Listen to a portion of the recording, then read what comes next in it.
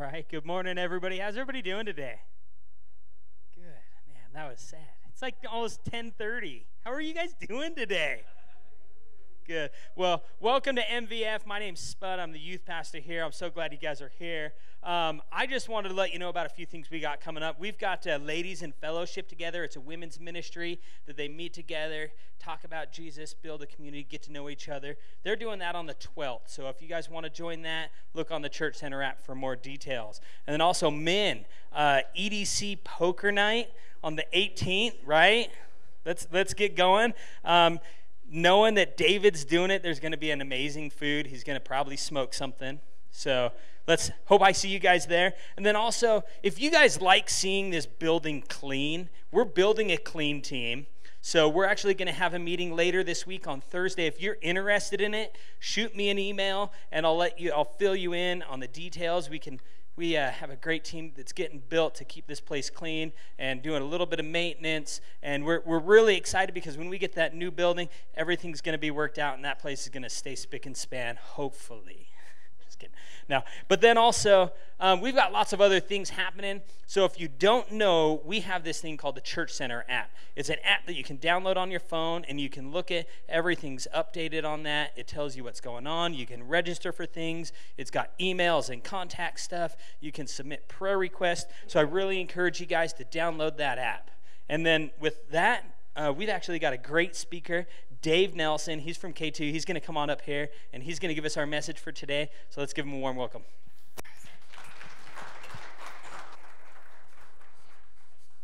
MVF Poker Night? I am here on the wrong day, man.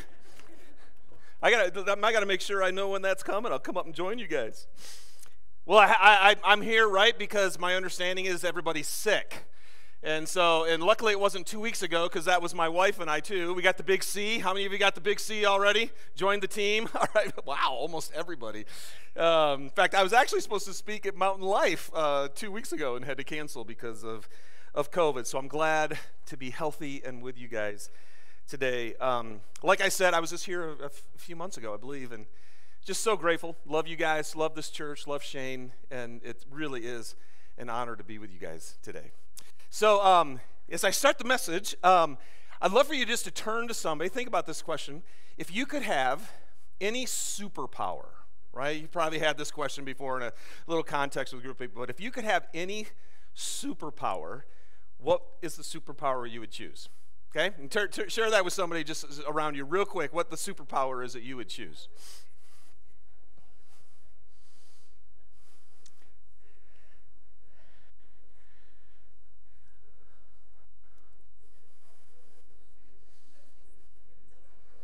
All right, a few chuckles going on out there when you think about, whoa, man, if I could really do this, that'd be fantastic. Throw out to me what were some of the superpowers you would want to have. Invisibility. A sneaky person. Who said that? I'm sorry? Oh. How about, what's another one? What's another superpower? I'm sorry? Teleportation. I would love that too. Seriously, many times, right, you're out late and stuff. Man, geez, Scotty, just beam me home. Wouldn't that be fantastic? That would be great. What's another superpower? What was it? Time travel. Sweet. That would be fun. Okay, one more. I'm sorry? Flying. I was just waiting. Like, that one always has to come out, right, that we want to fly. That would be so fun. All right, well, I'm going to share with you a superpower today that I would love to have. And that is, I would love to be unoffendable. I would love to have a big on my chest, because I'm from the University of Michigan, actually. No, but I would love to have a big on my chest that just says, I am the unoffendable man. Can you imagine being able to be unoffendable? When somebody insults you, when somebody disagrees with you, criticizes you, lets you down, doesn't listen to you, rejects you, and hurts you, and you are absolutely at peace, and you are unoffended. I want to tell you what, man, can you imagine the power? that would entail? If you could be unoffendable, can you imagine the power needed to be unoffended? And can you imagine in this world today, because doesn't it feel like everybody's offended all the time? This whole cancel culture that we live in is unbelievable. And so what kind of powerful witness would it be to the world that no matter what they did to you, you could just be completely at peace and love them back? I'm serious. That is a super power. So I looked this up. Offended, like when you're offended, here's the synonyms. See if you can relate to any of these. Angry, exasperated, outraged, annoyed, provoked, put out, upset, hurt. Okay, how many of you were already one of those this morning? No, okay, don't raise your hand. Because here's what's true. If those are the things that come out of you when somebody offends you, you are offendable. And there's two main responses usually when we get offended. There's anger and there's withdrawal. And what's interesting, both anger and withdrawal are relationship killers. And as Christ followers, the main thing we do as Christ followers that we're supposed to be doing is we're supposed to be relational builders. But when you're offended, when you're offendable, man, it just kills relationships. Unity, it really is interesting, you guys. I can't get into all this, but I'm telling you that the hallmark of the Christian faith is unity and peace. Blessed are the peacemakers, for they will be called children of God. And so, even as when we were talking about this whole offendable thing, we were having a bunch of people coming over to our house. And I have a teenage son. He's 16 years old. And I don't know what my wife was thinking. She asked him to help clean the house, right? Like, I don't know what. And so I was in the kitchen and stuff, and she was in the back room. And all of a sudden, I catch ear, and Caleb was just moaning and complaining and then coming back at her. And Susie was coming back at her. And I don't know what it is. That's the one thing for me. I lose it. And next thing you know, I'm coming out of the kitchen. Don't you talk to your mom like that? You know, I'm just like busting out and I'm screaming. By the way, this is the truth. I never got angry. I didn't. I just never got angry till I had kids.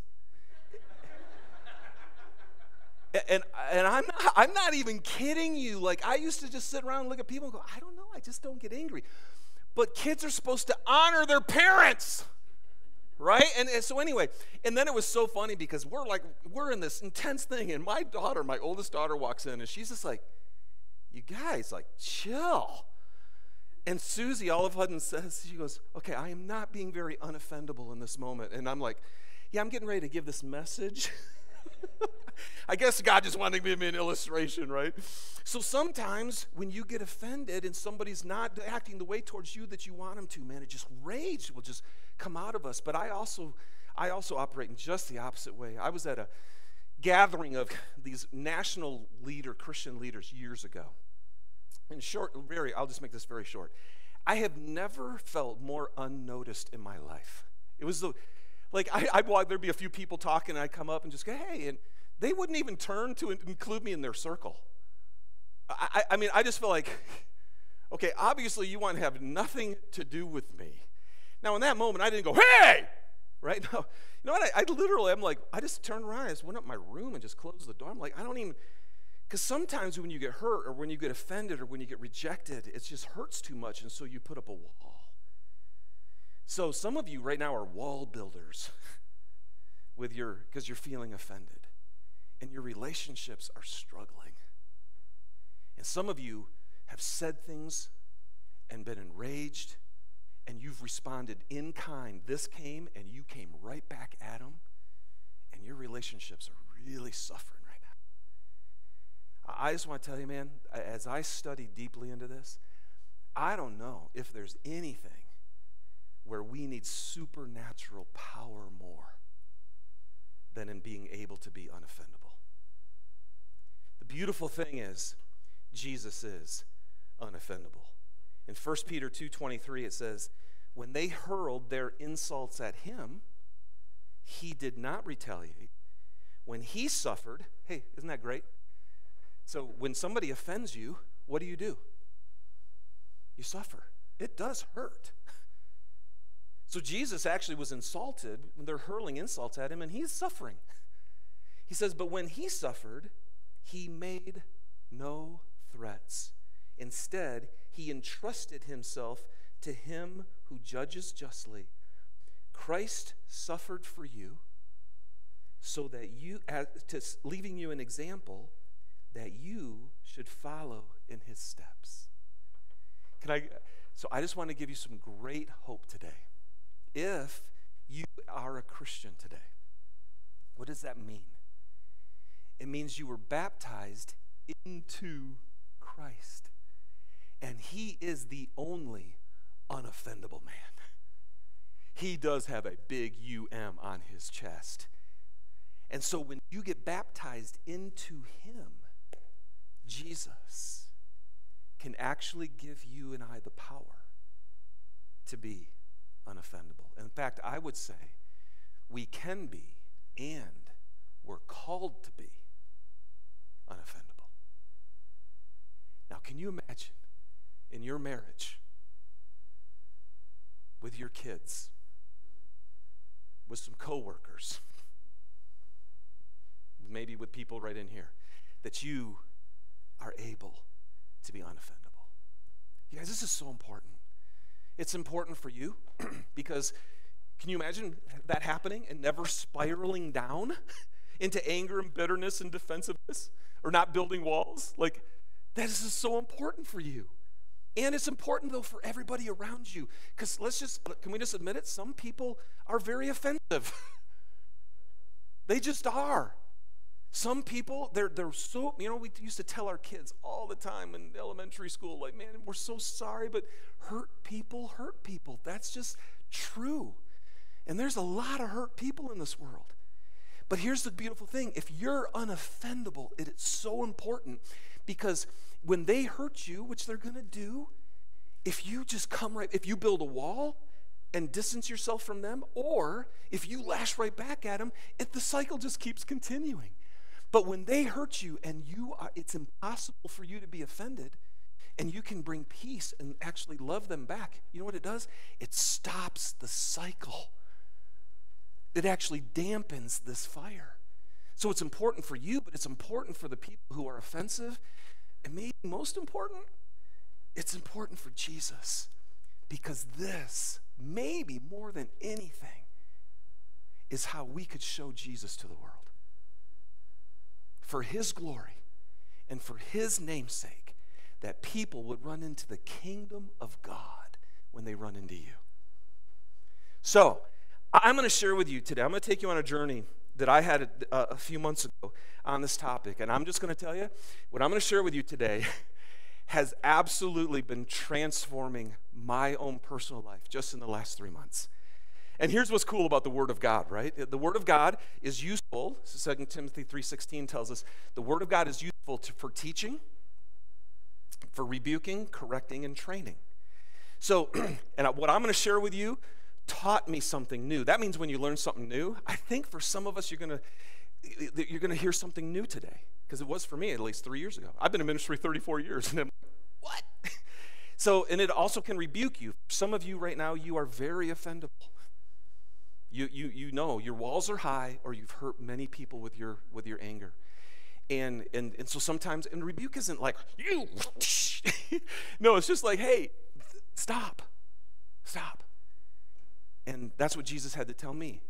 And then he corrects us. And sometimes we just think wrongly about stuff. And Jesus, the Word of God, helps us to think rightly.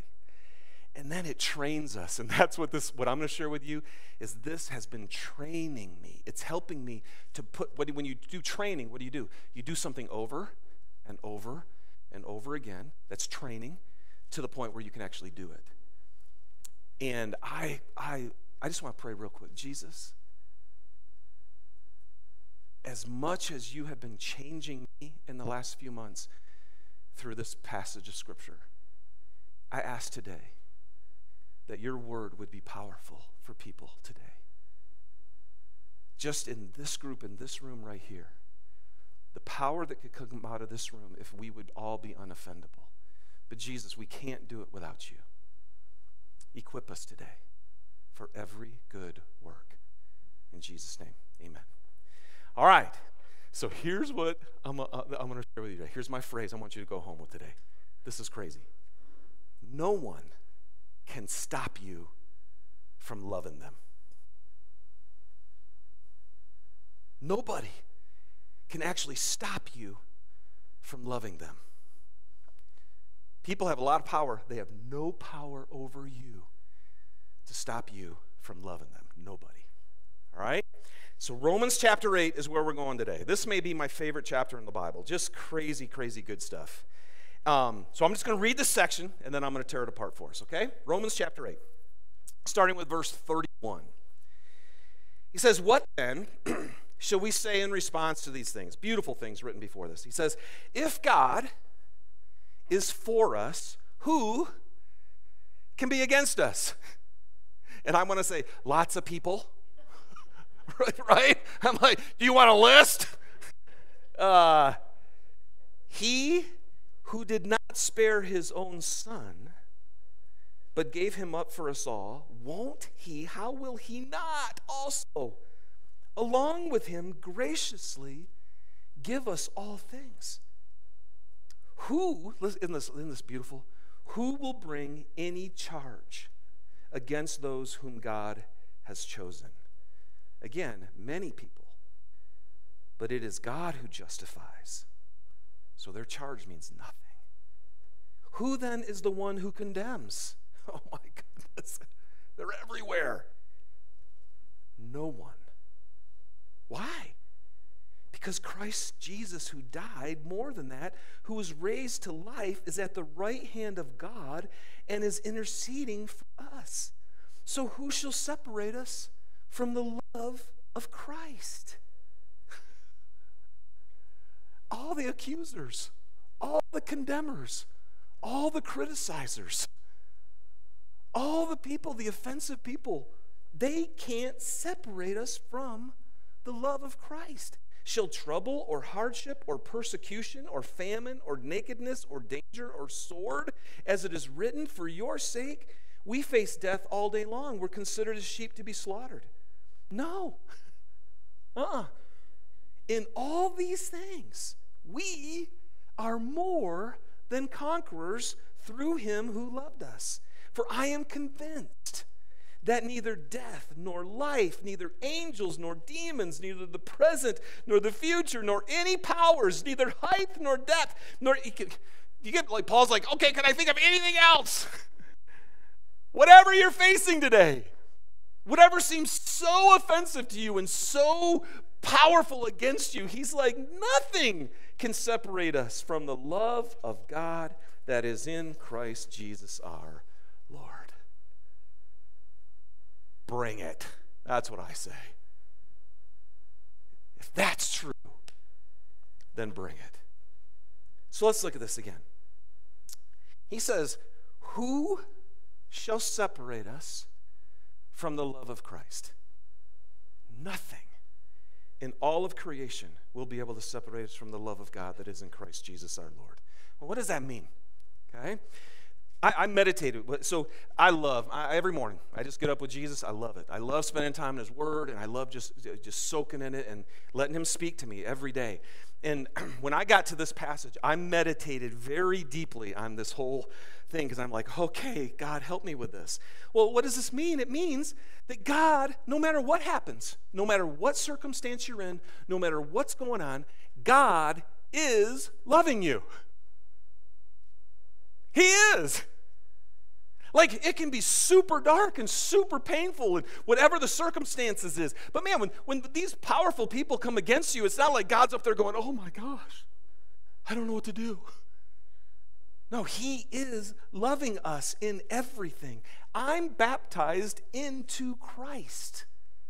And if you're a Christian, you are. This is your reality. You're in Christ, and he's inside of you, and he is love. There cannot be a moment, you guys, when God, the Almighty God, far above whoever it is that's criticizing you, isn't loving you.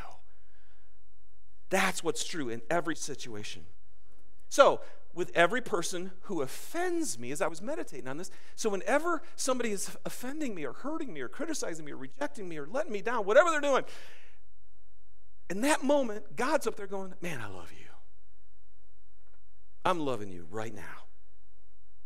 And so my application, and this is what I do sometimes with this, what I did with this is I take my phone, and because how many times a day do you look at this thing, right? And I actually put phrases on my phone so I see it many times a day. So my application for this, after I meditate on this, is on my phone I put, how is God loving me right now? How is God loving me right now? Here's the first thing I want you to understand. There isn't a moment, there is not a moment when he's not loving you. You are dearly loved, child of God.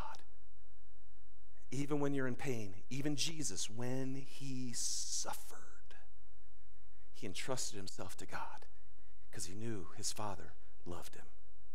So here's what was funny. I get done with that amazing quiet time. In fact, Susie and I were actually up in Park City. We were just doing a night away, and I was sitting outside enjoying the beautiful view that's up here.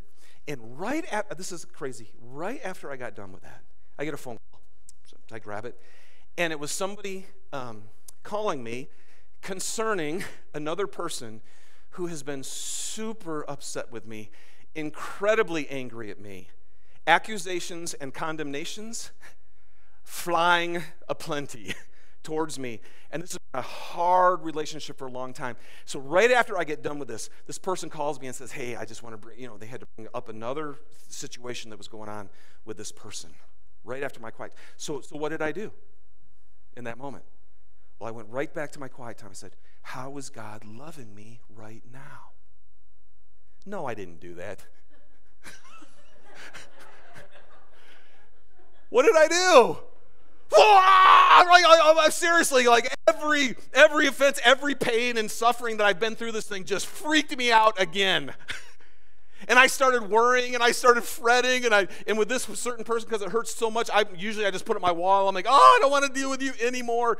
And that's exactly what I did. Can I just tell you, this is not, you're not going to get this message today and go, hey, I'm unoffendable now. Well, maybe you will, but if you are, you're better than me.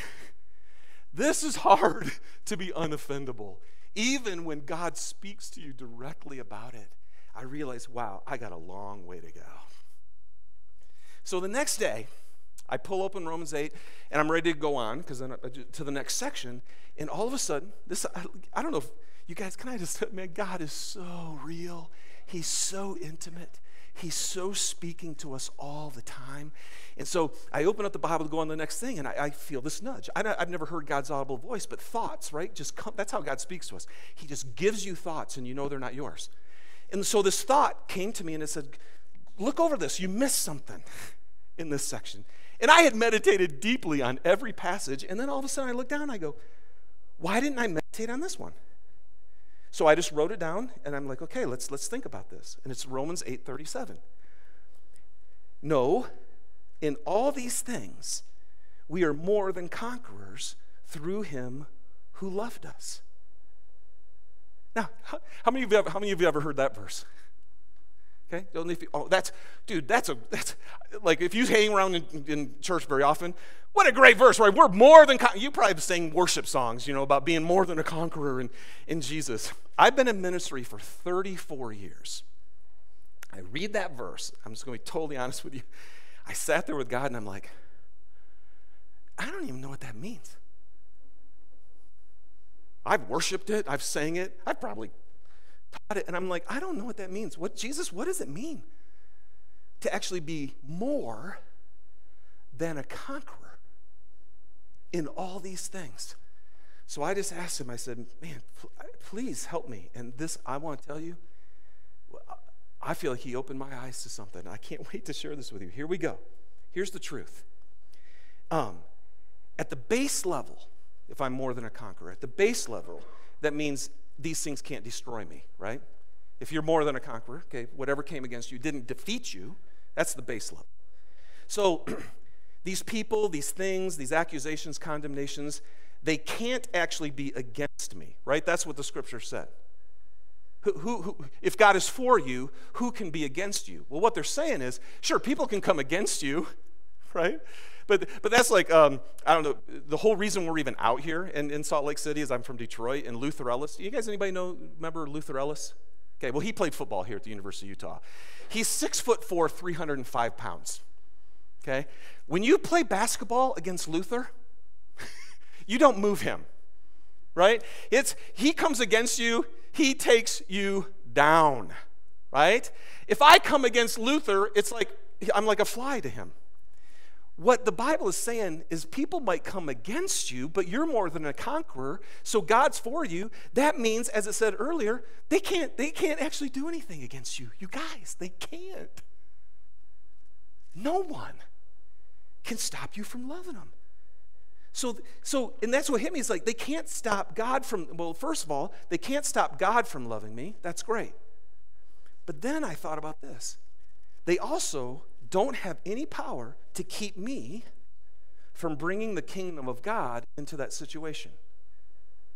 So they can be accusatory and critical and demeaning, proud and arrogant towards me. But just because they're doing that towards me doesn't mean that they can keep me from bringing the kingdom of God into that situation. Okay, how many of you have ever said this? You make me so angry. Did you know that's not true? No, it means you're angry and they just push the right button to have it come out. Because the same person could have do something to another person and that person might not even respond with anger at all. So no one makes you angry. You are angry. And they just got it out of you. But nobody can make you be that. And then I thought, they can't actually stop me from being like Jesus. They can't. So let's take a look at Jesus again. Nothing ever stopped him from being in union with his Father and bringing the kingdom of heaven to earth. That's why he's holy and perfect and can be our Savior. That's why he's God in the flesh, because nothing ever stopped him from being in union with the Father and bringing the kingdom of God into every situation.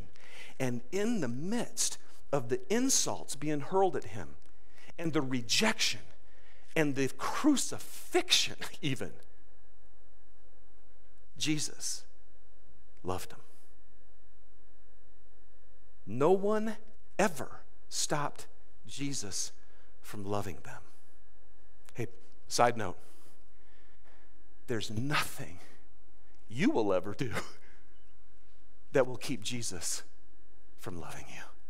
Isn't that good news? He is unoffendable. And if you're a Christian, by the way, he's already taken all of your offense. By the way, no one's offended Jesus more than you, in case you didn't know. Right? How many times have you not listened to him? How many times have you done stuff that you know he doesn't want you to do? How many times have you ignored him? Oh my goodness, it's limitless, right? And yet, every time you offend him, he goes, yep, and I've already taken care of that and forgiven you. He just looks at you today. Can I just, in case you feel like you've offended him too much today, can I just tell you, he's unoffendable towards you.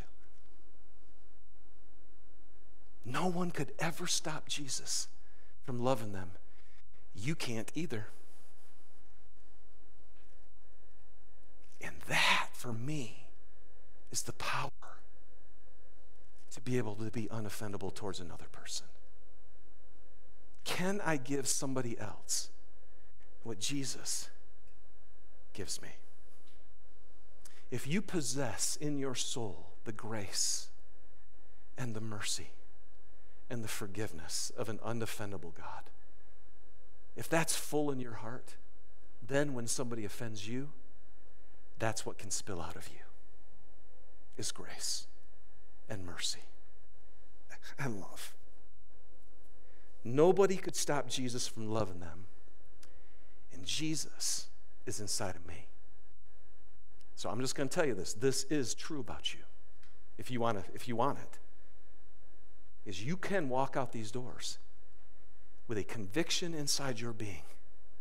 You could look at anybody in this world and say, you can't stop me from loving you. That's superpower. Who shall separate us from the love of Christ? Nothing in all creation will be able to separate us from the love of God that's in Christ. So here's the main thing that switched for me. Every time I'd read that passage for 34 years, it's been like, oh, that's so good that God will always love me no matter what. And that, it does start there, you guys. It does. But here's what the Holy Spirit showed me, and this was the key that absolutely changed me. It says, nothing can separate us from the love of God that's in Christ. It doesn't say, nothing can separate you from God's love for you. It simply says, nothing can separate you from his love. Can I tell you a secret? He doesn't just love you. He loves the one who's accusing you. He loves the one who's criticizing you. Oh, by the way, if you've been on the other end and you're the critical person and the judgmental person and the offensive person, he loves you. So all of a sudden, what God was showing me through the scriptures, dude, you've only been thinking about yourself and the fact that you can't be separated from my love for you, and that's true. But here's the other thing: you can't be separated from my love of that idiot. Now, Jesus doesn't call him the idiot, but you are. Nothing can separate you from my love for that person. And so therefore, that person, no matter what they're doing to you, they can't stop you from loving them because I love them and I'm in you. Do you guys see this?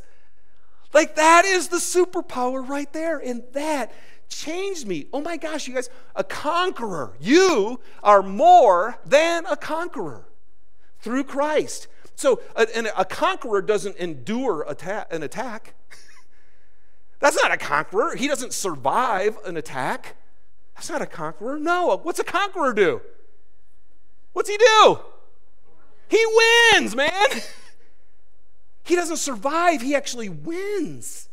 He defeats the enemy. He takes him down. And then we're even more than that. Oh, my Lord. So when people accuse, condemn, attack, persecute, criticize, reject, or ignore, it's like that happens to one who's in Christ. And what does Christ do? It's what we do. We counterpunch them with love. Bring it. Man, I love you. What happens to that person? Like, whoa, wait. That's not what's supposed to happen. I'm supposed to make you angry. I'm supposed to demean you. I'm supposed to minimize you. Yeah, but you can't because, like, I'm a child of God. Right? When I thought about this, I was just like, people can't offend you when you know who you are. What's your name? I'm sorry? Jason. Hey, Jason. Jason, I think your pink shirt is incredibly ugly. What do you want to say to me about that? Thanks. Well, first of all, you're in denial because you're not wearing a pink shirt. Literally, like, sometimes I think people come at us and say, your pink shirt is ugly, and he could look back at me and go, I'm not wearing a pink shirt. Yes, you are, and it's ugly. You guys, see, literally, you could just sit there and go, okay, well, if you want to think I wear a pink shirt and I'm ugly, then go ahead, because that's your problem, not mine. When someone comes at you and tries to demean you or minimize you or criticize you, and you're a child of God, they couldn't do that to Jesus. Why not? Because he's like, man, I'm the Son of God. Doesn't matter what you think. Doesn't matter what you say. I know who I am. What you say has no effect on me. I'm just going to love you. Oh, you guys, that's what you and I can do. We can become that when we know who we are. It's amazing. No one can stop me from loving you. No, in all these things, you are more than conquerors. This is very important. Through him who loved you. See, I know this, man. I'm very offendable. I get hurt, and so do you. But I also know Jesus is inside me, and it's through him. It's through his love in my heart for me and for others. And I have, through my life, oh my goodness, I failed miserably at this. I've been withdrawn and avoided and hesitated in engaging people who are hard, and which is obviously no love. And then I've also gotten super angry. But man, I want to learn what it means to share in the sufferings of Christ. When he suffered, well, I'm going to suffer too. That when he took our offense, he absorbed it, and then he forgave it, and then he loved us. That's laying down his life for us. And I'm telling you, if we will do that for other people, you will live you will be free, man. Nobody can stop you from loving them. And if you're a person full of love, you're free. And I'm telling you, you will change that person's life. It's how your life got changed with Jesus, was through grace. And God will give grace to you to give it to another person, and it will change them. And man, I've so experienced this. Like, so when just a few examples real quick, like ever since, like I just have some people who in my life who are really important to me, and I've just sensed them pulling away from me. And not responding to me, not initiating anymore to me. And you know what? That hurts. That hurts. So you know what I was going to do? I was just going to, I'm going to pull away from you then.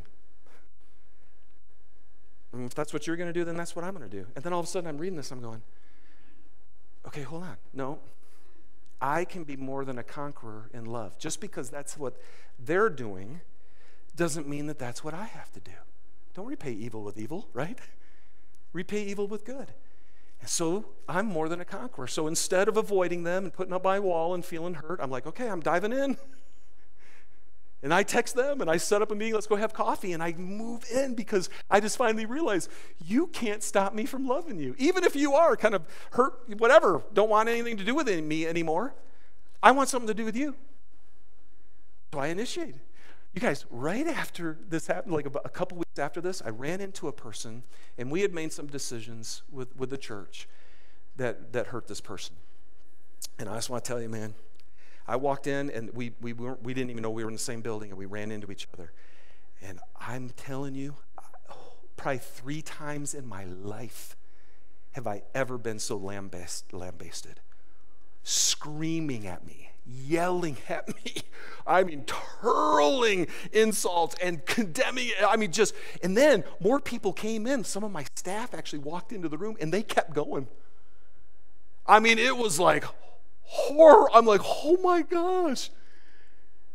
He left, and I went upstairs, and all I could hear was, "What are you gonna do, Dave? What are you gonna do, Dave? Be more than a conqueror. Conquer them with love." So all I did was sit there and I go, okay, how did we hurt him?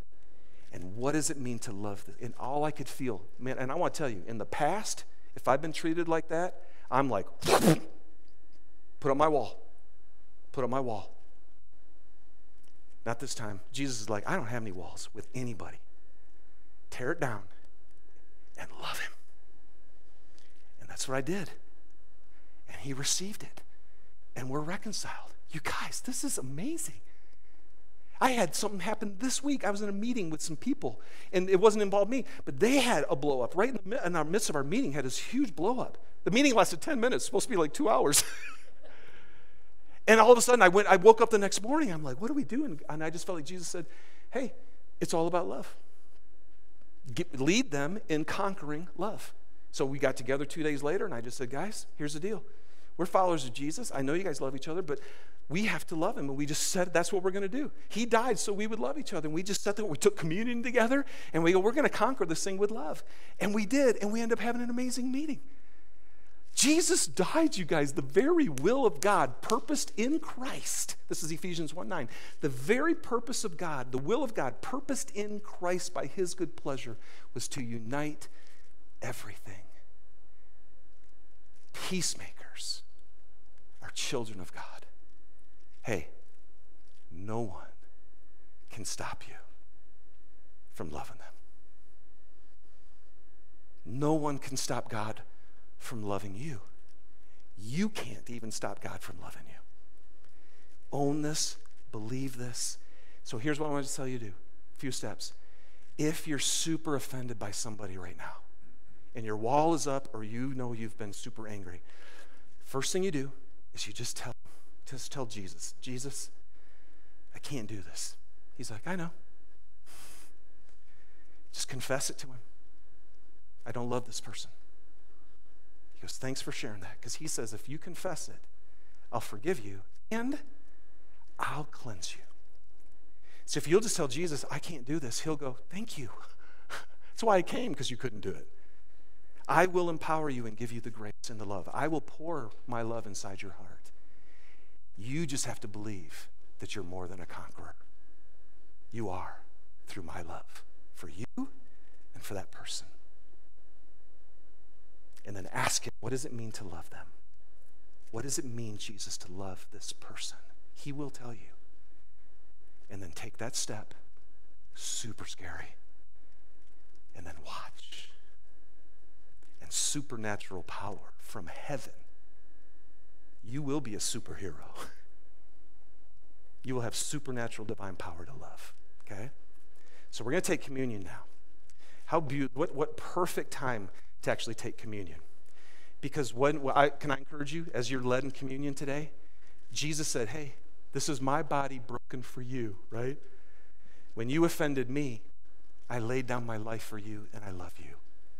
I love you, and I'm in you. When you guys take it and you eat it, you're supposed to remember, Jesus' life is in me to empower you to be unoffendable. Take and eat it like that, and then drink the cup, receive forgiveness, and receive the power to forgive others. And you'll be unoffendable. All right? Let's do it. All right, guys. We're going to move into our time of communion, but before we do that, I just want to thank Dave Nelson for coming up here. I get the blessing of getting to work with his youth team quite often. They're phenomenal. I love them. And it's so great that we have a church family that extends beyond the Heber Valley, right? I mean, God's church isn't just Mountain View. It's not just K2. When we come together as churches, a church family, that we can rely on each other, it's such a world maker. It changes worlds. And I just want to thank Dave. It's awesome. I love getting to know him more. So thank you so much, Dave, for coming up here. But like I said, we're going to move into the time of communion. And I just want to inspire you guys and lead you into thinking about what communion is. Communion is remembering that God's body was beaten in our place. He was beaten for me, and he was beaten for you. His blood was poured out on the cross for my sins and for your sins. And we get to take this time, and we get to remember the great thing that Jesus did for us. We get to think of all the things that are in our life where we're going wrong, where we just fall short of God's glory. And we get to remember right now as a community. We can take some silence and just think about those times in our lives that God died for that moment. Whatever it is in your life, whatever baggage you're carrying, whatever sins and struggles are going on in your life, God died on the cross so that those things will not be permanent, right? Those things are temporary because God's glory conquered it. Just like Dave said, God's glory conquered all evil. It conquered death. And that's what we're remembering today. So when we drink that cup and when we eat that bread, just remember that God is the conqueror. God is the conqueror of whatever you're going through right now. I'm going to read a scripture, and then the band's going to play. So this is 1 Corinthians 11. It says, "For I pass on to you what I received from the Lord himself.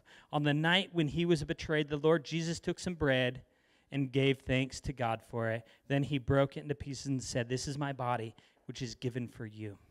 Do this in remembrance of me.' In the same way, he took the cup from the wine after supper, saying, 'This is the cup in the new covenant.'" Sorry, guys. "This cup is the new covenant between God and his people, an agreement confirmed with his blood. Do this in remembrance of me as often as you drink it. For every time you eat this bread and drink this cup, you are announcing the Lord's death until he comes again." So let's pray, and they're going to come up and serve this. And we're just going to take a moment with ourselves between you and God and just remember these things. So God, we just ask you to bless us. Bless this communion that we can use it to remember you and what you did for us, because you are a conqueror. You conquered all, Lord, and there is nothing in our life you can't conquer. We just thank you for doing that, Lord. We say these things in your holy, holy name. Amen.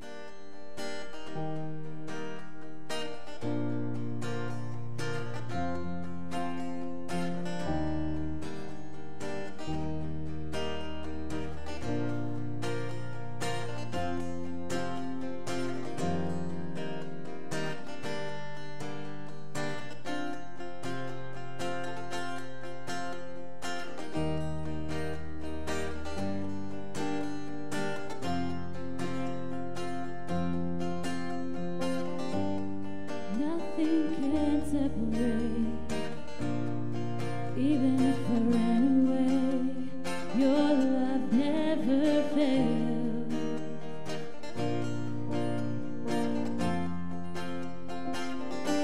I know I still make mistakes, but you have new mercies for me every day.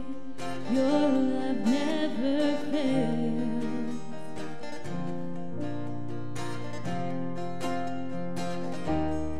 You stay the same through the ages. Your love never changes.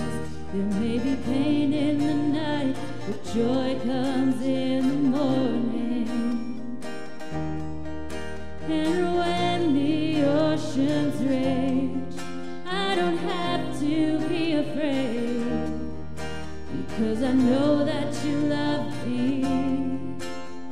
Your love never fails.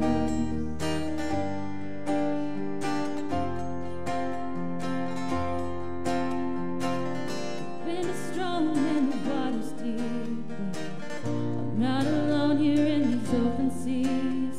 Your love never fails.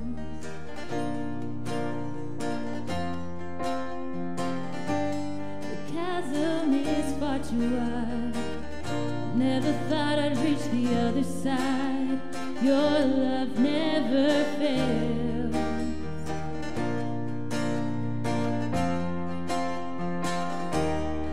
You stay the same through the ages. Your love never changes. There may be pain in the night, but joy comes in the morning.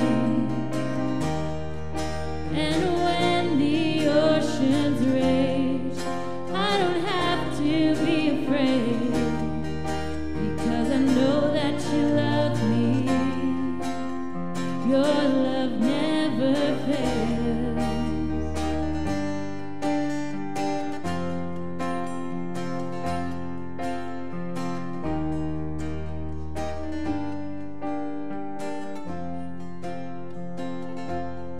You make all things work together for my good. You make all things work together for my good. You make all things work together for my good. You make all things work together for my good.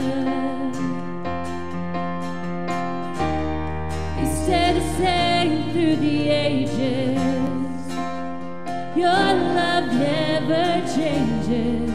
There may be pain in the night, but joy comes in the morning. And when the oceans rage, I don't have to be afraid, because I know that you love me.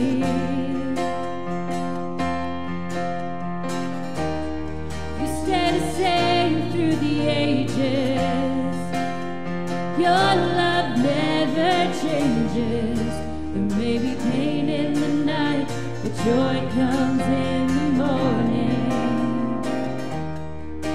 And when the oceans rage, I don't have to be afraid, because I know that you love me.